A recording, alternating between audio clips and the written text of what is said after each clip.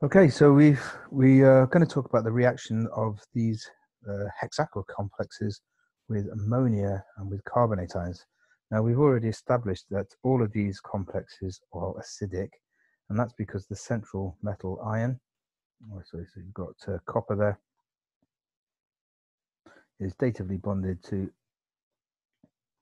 water molecules, and the positive charge on the ion is going to draw charge out of the water molecule, which reduces electron density, and makes it easy to, in that bond, makes it easier to release a proton. I think we've also said that the 3+ ions are going to be more acidic than the 2+ ions because you're the effect is greater there. Right, so they're all acidic, so they tend to react with bases, and ammonia, of course, is a Bronsted-Lowry base. And so let's use copper as an example to see what happens there. So we've seen already, if you get the hexaqua copper and you remove 2 protons from it, you'll form this species, which will be uncharged. And because it's uncharged, you get a precipitate. In the case of copper, you get a blue precipitate. Now you need to remove 2 protons from the hexaqua complex in order to do that. Each ammonia can remove 1 proton, so you're going to need 2 ammonias to balance this equation, and you're going to end up with 2 NH4+ ions on that side of the equation. So we can see this is when you add dilute ammonia, and the ammonia is behaving as a Bronsted-Lowry base. It's accepting protons. Okay, now in the case of in the case of all the other ones, that's all that happens. You just get the precipitate, and nothing else happens. With ammonia, though, if you add excess ammonia, concentrated ammonia, then you can get further reactions occurring. So let's say we've got our blue precipitate, which is going to be CuH2O4 OH twice. Now, if you add, as I say, conc ammonia, that precipitate will redissolve, because what happens is you replace some of the ligands with ammonia ligands. So you end up with Cu, 2 waters remain behind, and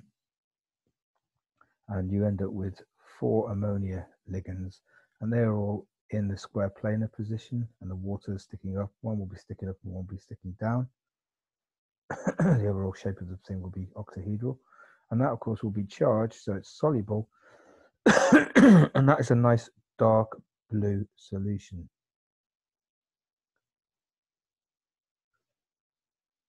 Well, let's balance that equation. So we need to have 4 ammonias here, and what will be released will be 2 water molecules and 2 OH- ions. Now let's think about the role of ammonia in this reaction. Well, it's acting as, we can say it's acting as a ligand,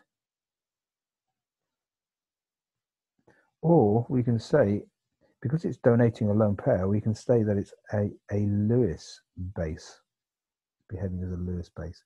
So we can see here, when you add it in just a dilute, it behaves as a Bronsted-Lowry acid, and when you add excess, it behaves as a Lewis base.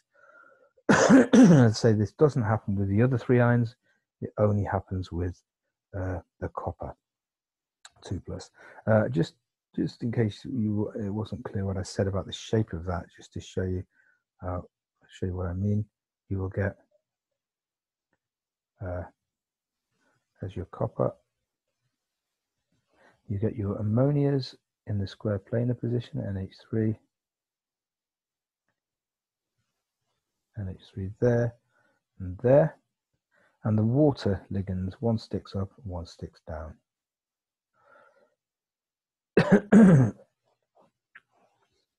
Okay, so let's just do a little summary table of what happens with all 4 of them then. So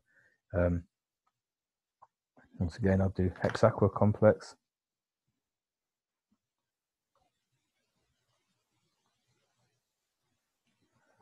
And we'll say add NH3. So we want before we've got our copper 2 plus, iron 2 plus, iron 3 plus, and finally the aluminium ion.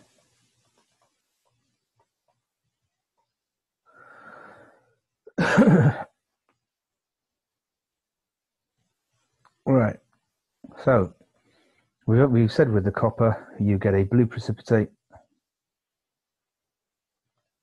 of that. First of all, add excess, it redissolves,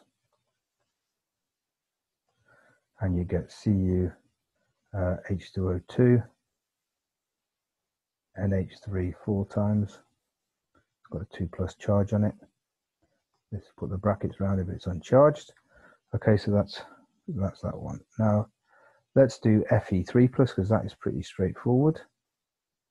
With Fe3 plus, you are going to get a precipitate of FeH2O3 OH3. So you need 3 ammonias to remove 3 H plus ions. You get that? And that will be a brown precipitate. Let's do aluminium next. Now, aluminium, you get AlH2O3 OH3, and that's uncharged. That's a white precipitate. Now, you remember with the NaOH, this precipitate would redissolve because you could remove another OH minus, but the ammonia isn't a strong enough base is to remove any more protons from this species, so it won't redissolve. Add excess, nothing happens. Okay, it will not redissolve, unlike the case with the sodium hydroxide where it does. Iron 2, well, you get a green precipitate of H2O4, dark green precipitate, OH twice.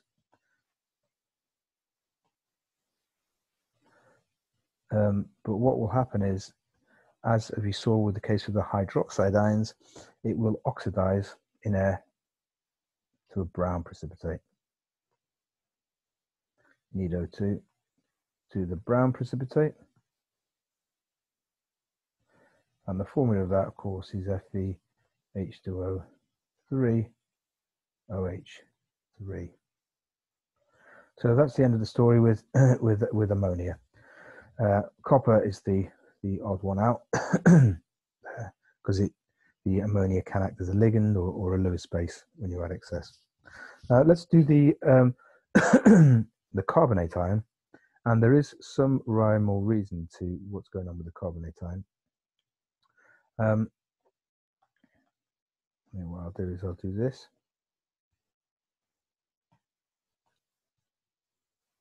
Oh, sorry, just get rid of all that.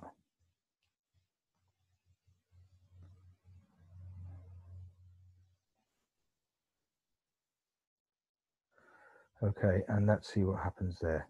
Now, the thing about carbonate ion, it is a very weak base. It's not a good base, and so it will only react with the slightly stronger of those 2 weak acids. And of course, these two, the 3 pluses, are stronger. These are stronger weak acids, and so with carbonate, you do get an acid-base reaction. With these two, you don't get an acid-base reaction. They're too weak. You just get a straightforward. You get a precipitation reaction. You get a precipitate of the carbonate.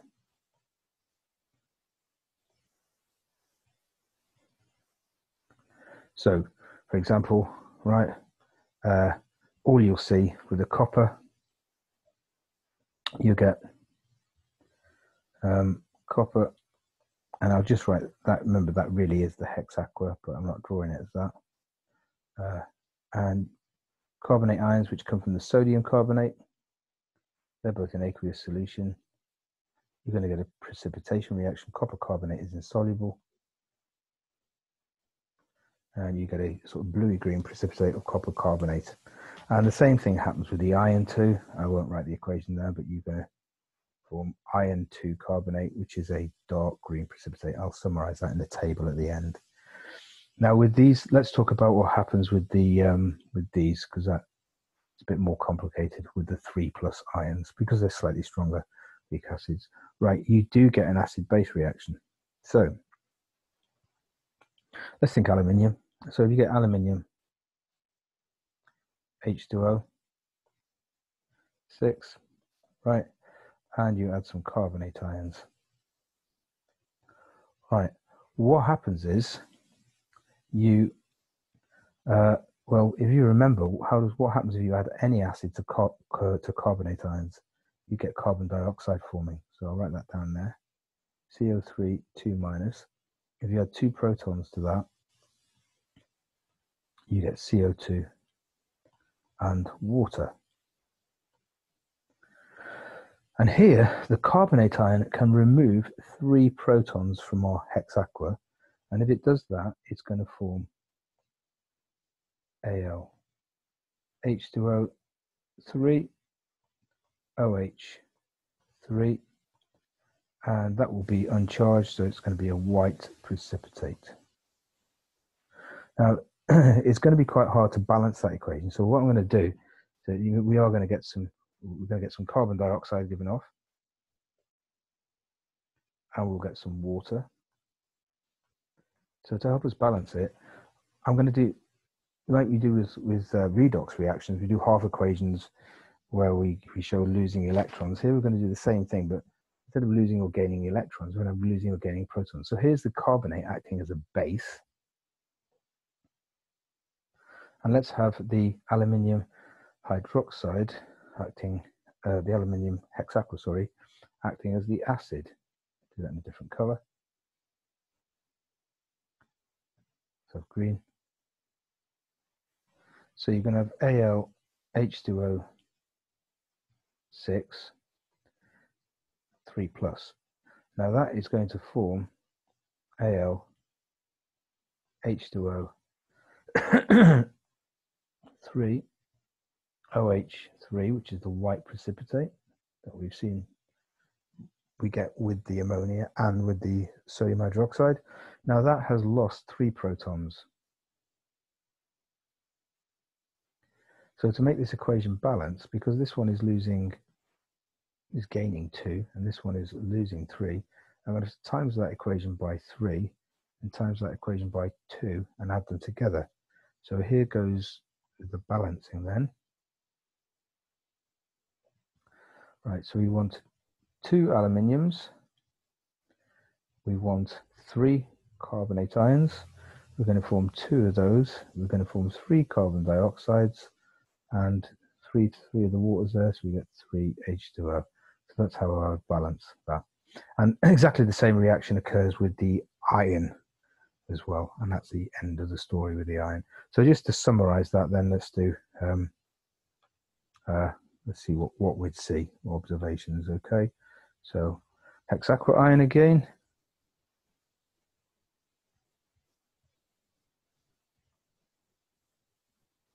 ion, wrong ion,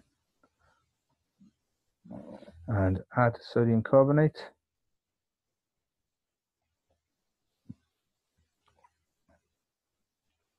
Right, so we'll do the 2 pluses first of all. So we've got our copper 2+ and the iron 2+. So we just get the copper, we just get a precipitate, and that's blue, green of copper carbonate. So no acid-base reaction. With the iron, we get a precipitate, which is a dark green of iron 2 carbonate. Right, with the Fe3+, we get a precipitate, brown, but the precipitate is not the iron 3 carbonate, which doesn't exist, you can't have it. It's that. It's what you get from pulling protons off the hexaqua ion.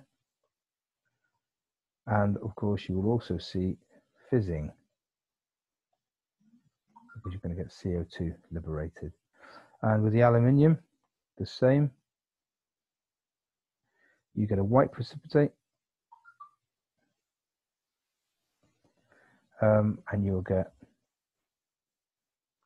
the formula of that precipitate is, well, it's when you rip 3 protons off the hexaqua ion, you get that, and you'll also see fizzing there. Okay, so that is the end of that topic. Now, a little word of warning: if you're using any legacy papers, you will see questions on. They'll ask you the same things, but you see questions to do with cobalt 2+, hexaqua, and with chromium 3+ hexaqua, and they're not on the spec anymore. So just ignore those questions if you see any questions about cobalt and chromium. It's only the copper, the iron 2 and iron 3, and aluminium that you need to do.